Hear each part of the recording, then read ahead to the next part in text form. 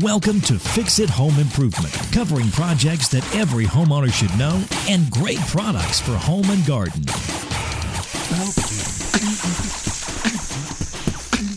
Hi, I'm JC, and this is where we share weekly home improvement tips. I'm here with my co-host Cindy. Hello, JC. Hi, Cindy. This week we're going to be talking about tents, and we'd like to thank Josh Brock for liking and sharing the podcast. And we'd also like to thank CastBox for featuring us in their education category. And you can check them out at castbox.fm. And we also have a sponsor this week. It's Life Source Water Systems. They have whole house water filtration, and you can check them out at lifesourcewater.com. Archaeologists found tents in Russia they think date back to around 40,000 BC. Pliny the Elder wrote about ancient Roman armies using tents made out of goat or calf skin, and the early U.S. colonists used camouflage tents to hide and attack the British. During the Civil War, soldiers started calling their tents pup tents. Pup? Pup, P-U-P. So they said that they weren't fit to shelter a full-size dog. Only a pup could be comfortable in the tents.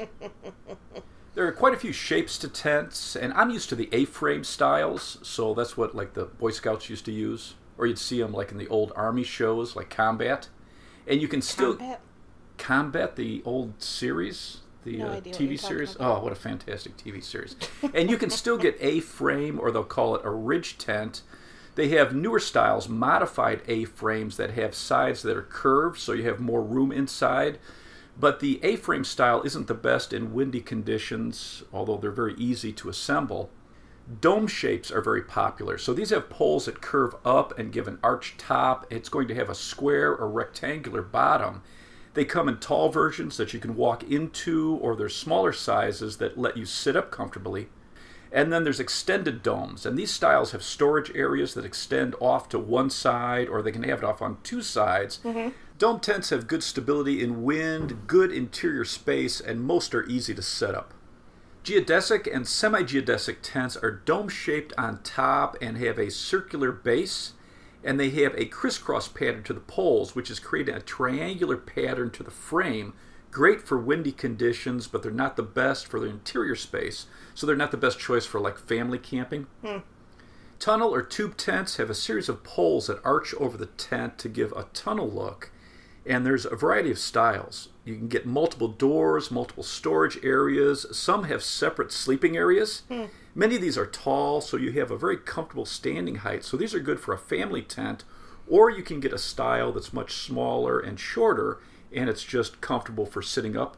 So is this like a separate thing that goes over a tent, or it's an actual type of tent? Yeah, it's elongated, so it looks like a tunnel, like something you buy for your cat, so it can run through it. That's what it is, except supersized. So I went to Bass Pro Shops, and on display they had a tunnel tent, 20 feet long, 78 inches high, designed for 10 people.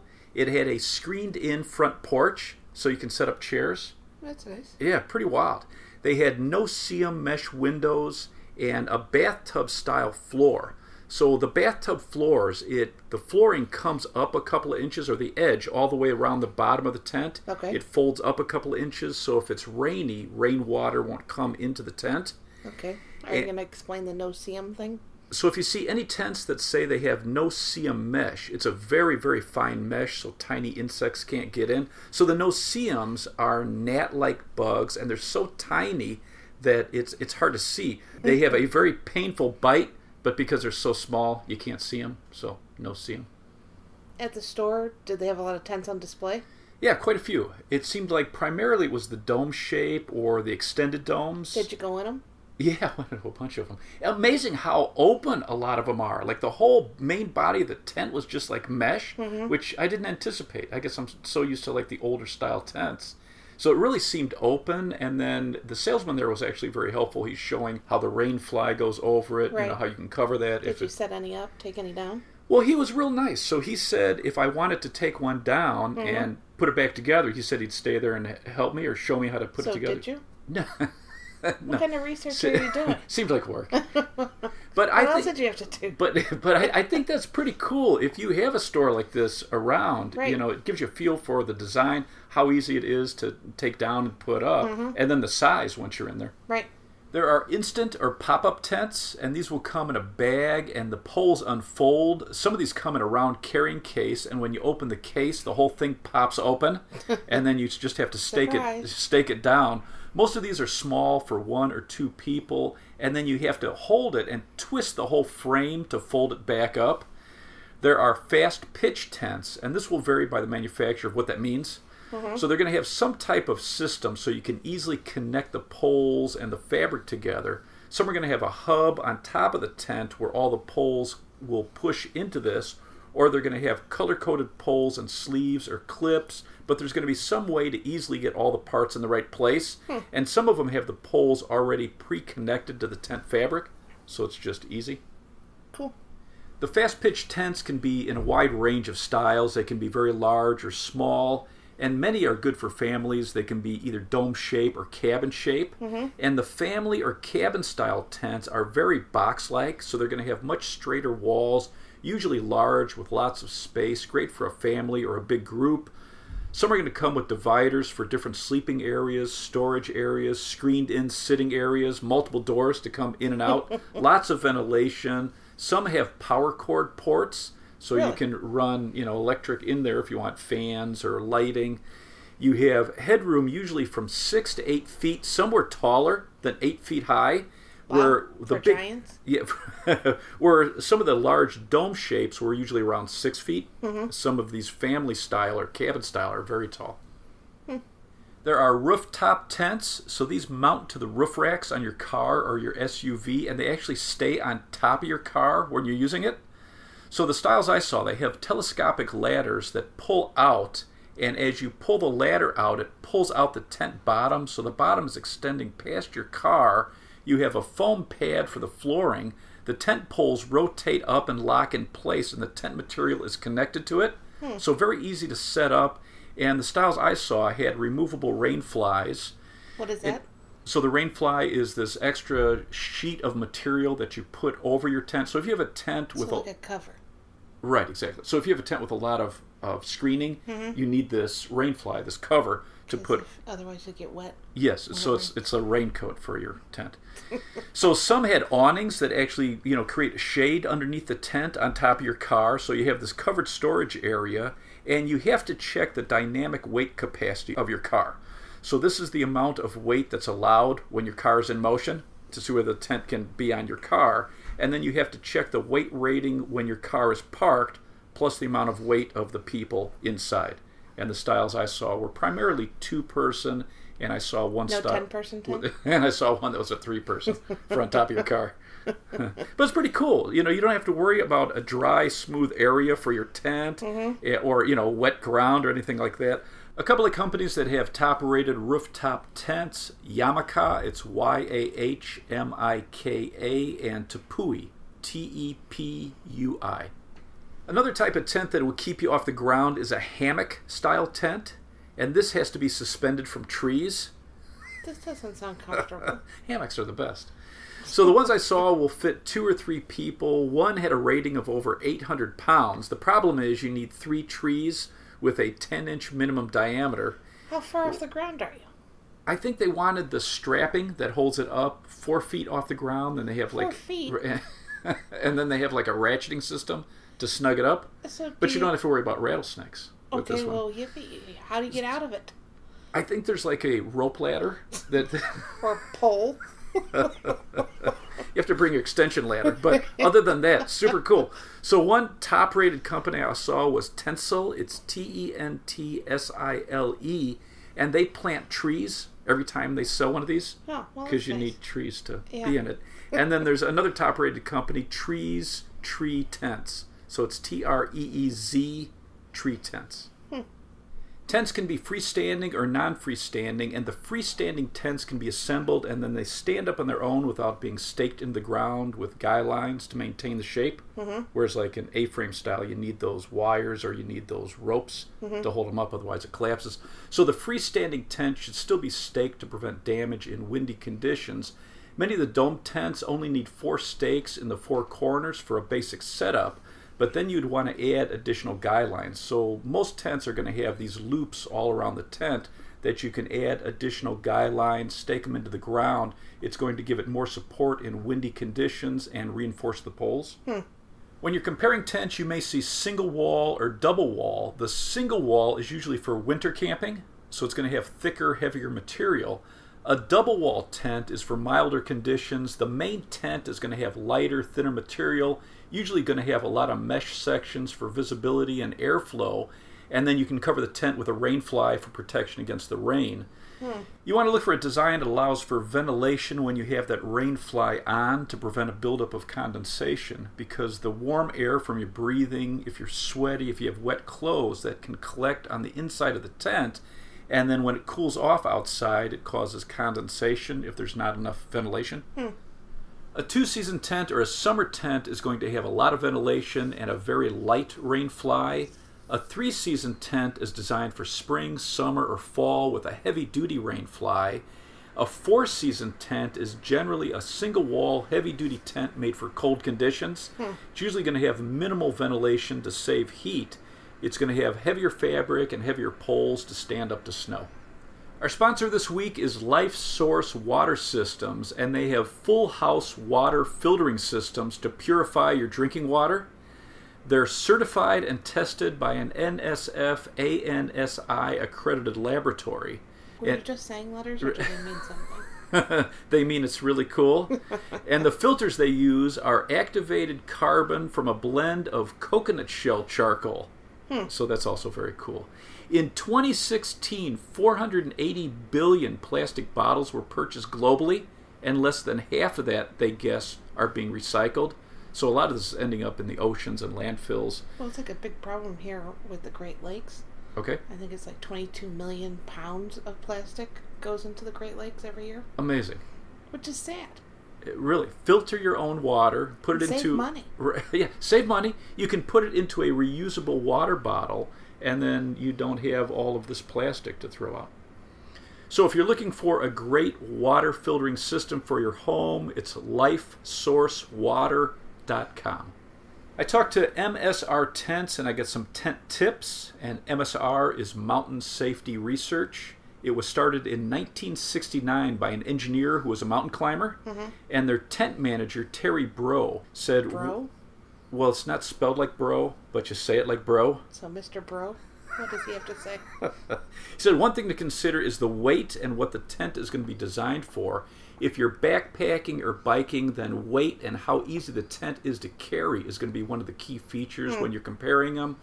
Some tents are designed for specific activities. So MSR has ultra lightweight tents that weigh under a pound for hiking. They have A-frame trekking tents that use 2 trekking poles as the poles to hold up the tent. So these are ultra lightweight. So you're actually just using those and then just wire. Why carry more stuff? Right.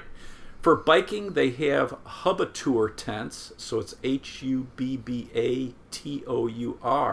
And these have an exoskeleton pole design that keeps the inside of the tent dry while you're putting it up. And it has a large vestibule so you can store your gear. And if you're camping next to your car, then the weight of the tent is less important, so you can go for more comfort features. When you're comparing capacity, how many people are going to be using the tent? Most manufacturers have a number in the name for the amount of people it's rated for, and that number is just a general guide, and it's usually going to be a tight fit. So what you should really be looking at is the floor area of the tents and the height of the people that are going to be inside of it for a more comfortable fit. And, you know, what are you using? Are you using air mattresses or bedding? How much gear are you going to have in the tent? Some pros are suggesting add 2 for a comfortable experience. So if you have 4 people that are going to go camping, look for a 6-person tent. Right. And it's going to give you a little more room. Or bring 2 tents. Right. There you go. They have this pod tents where you can connect them, which is pretty cool. If you're car camping or camping with your family, look at the heights of the tents. A taller one's going to be more comfortable for everybody.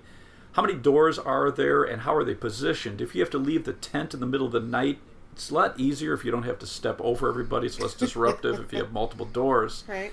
The venting, how much light and ventilation does the tent have? Does it have windows or doors you can open and close for privacy? Mm-hmm. How is the rainfly attached, and what options do you have for ventilation? Do you have a vestibule area to protect your gear?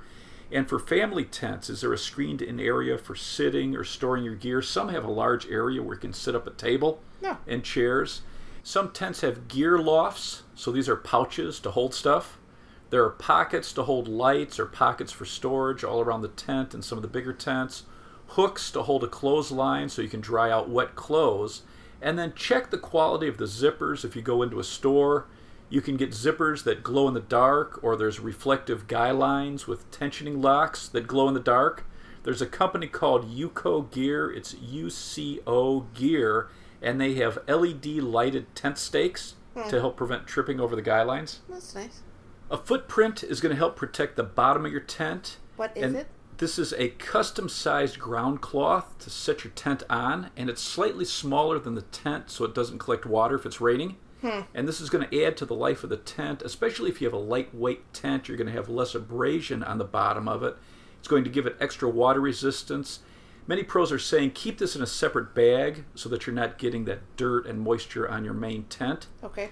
Another thing to look for is the bathtub style floors. So I mentioned that it has side walls that come up a couple of inches. That's going to protect against water coming into the tent easily. Good. The poles can be a variety of materials. The most common are going to be solid fiberglass, and these are light and flexible. They're usually long poles. You can get tubular fiberglass, generally held together with shock cord, so an elastic cord, and that's going to keep one section together. So it's also it's much faster to put together. Aluminum, you have tubular and solid. It can either be corded or collapsible. They're going to be more durable than fiberglass. There's high-strength aluminum. There's carbon fiber, very light and durable, more expensive, and the carbon fiber is what they use in helmets and in airplanes. You can see this in some of the ultra-lightweight tents, too. Okay. For the fabric, there's a lot of different specialized nylon and polyester blends that companies use for the tents. Many use polyester for the walls and the floor. Nylon is used for many of the lightweight backpack tents, and rip stop nylon has thick threads sewn into the material to stop the fabric from ripping. So, why do you sound excited about that? Well, it's interesting that rip stop nylon was developed in World War II to replace silk parachutes because we weren't importing silk from Japan at the time. So it's crazy that silk comes from silkworms. Totally crazy.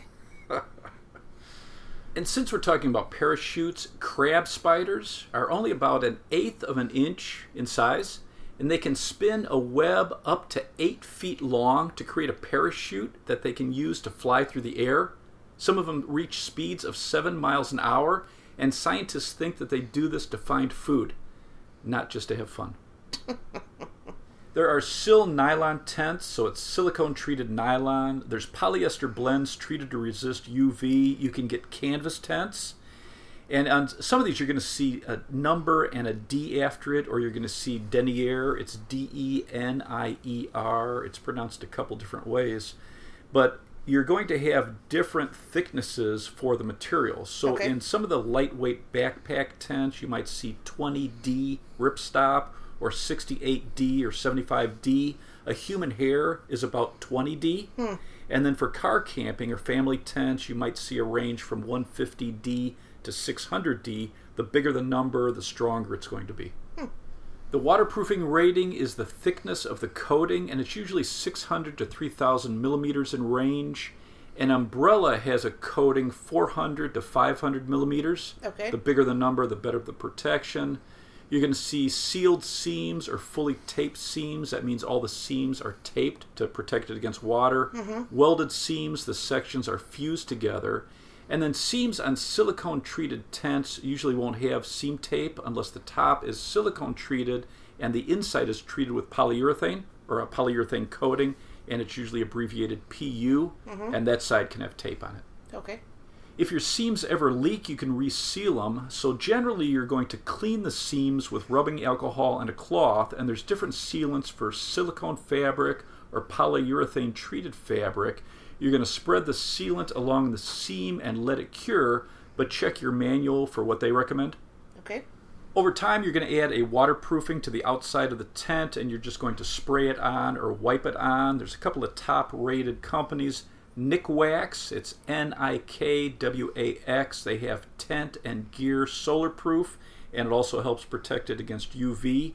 And then Kiwi Camp Dry, it's Kiwi, and this is a water repellent.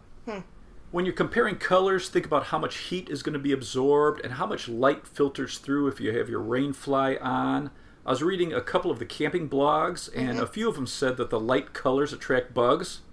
Bummer. Also, search and rescue organizations like bright colors. So they like bright yellow and bright red. And then if you're going to be camping around hunters, I think bright colors would probably be good. No camo. I have some tent tips. Okay. So don't set up your tent under trees or overhead power lines. You got to worry about falling limbs. Also, sap and bird droppings can damage the waterproofing. Bummer. Always want to use stakes and guy lines to protect your tent, reduce the chance of injury or damage to the tent if it gets windy, and then position the narrow end of the tent into the wind. Always allow the tent to completely dry before you store it. UV is one of the main causes of damage to most fabrics. Keep it protected with a UV protectant. You want to clean and dry your tent before you store it. Use a footprint. Connect and disconnect the poles carefully to prevent damaging them. Keep your shoes off inside the tent. Keep your tent in the shade when possible.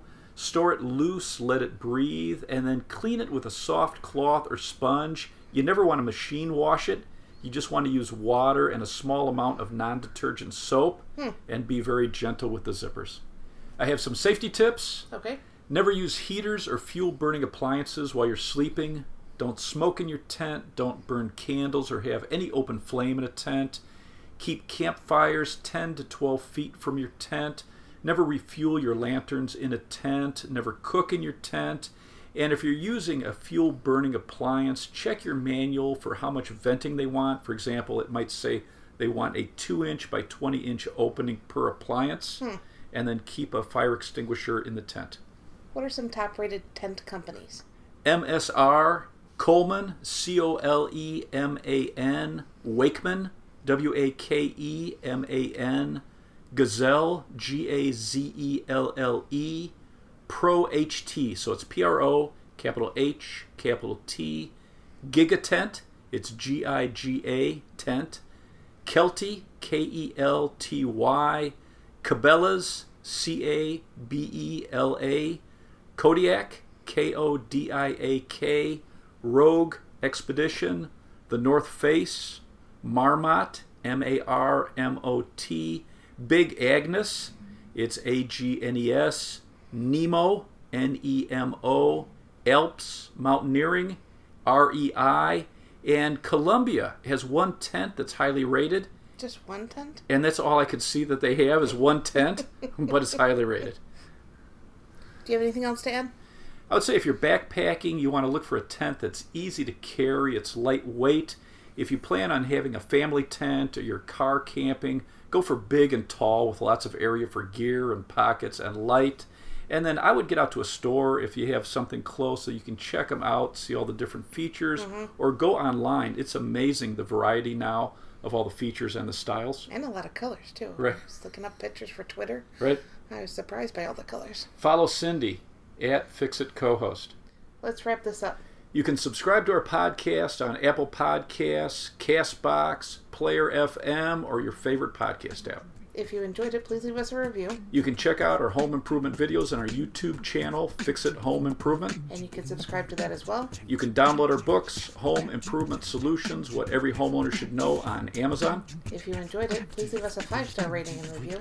You can email us at fixitpodcast@gmail.com, and you can follow Cindy on Twitter at FixItCohost. Thank you for listening. Talk to you next